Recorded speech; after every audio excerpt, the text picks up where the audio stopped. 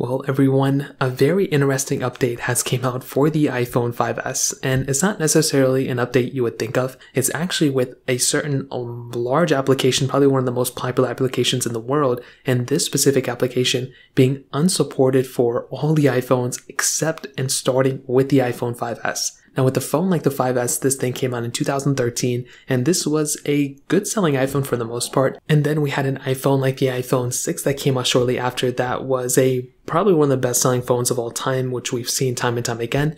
But with the WhatsApp application, this is probably one of the most popular applications out there. A lot of people use it. And what's very interesting about WhatsApp is that they have actually unsupported iOS 10 devices and iOS 11 devices as well. Now, I don't understand why they dropped support of iOS 11. It really makes no sense since all the iPhones that had iOS 11 can be upgraded to iOS 12. And the difference between iOS 10 and iOS 11, even though iOS 11 was pretty much unstable for the most part, it did bring quite a few upgrades, including the transfer, I think, from 32-bit applications to 64-bit applications. And because of that, WhatsApp had to go ahead and migrate over to that when iOS 11 came out. So I don't know why they did that, but the iPhone 5S is still the last iPhone supported on this application. Now again, the reason why this is so interesting is because iOS 12, has been kind of unsupported for so many years now, and for the fact that WhatsApp and such large applications are starting to unsupport these older versions of software,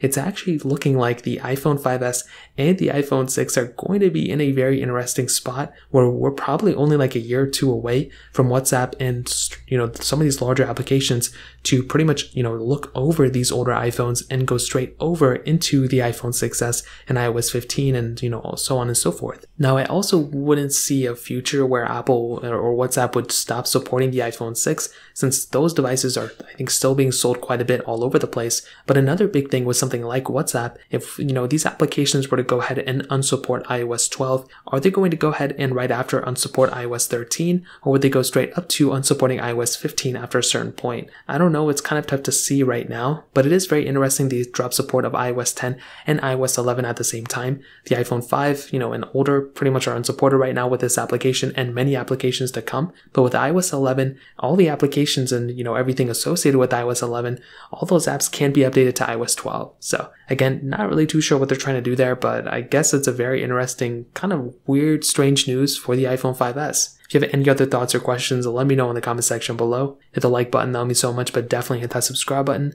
More importantly than everything else, I love every single one of you guys. Hopefully I'll catch you guys in the next video. Peace out till then.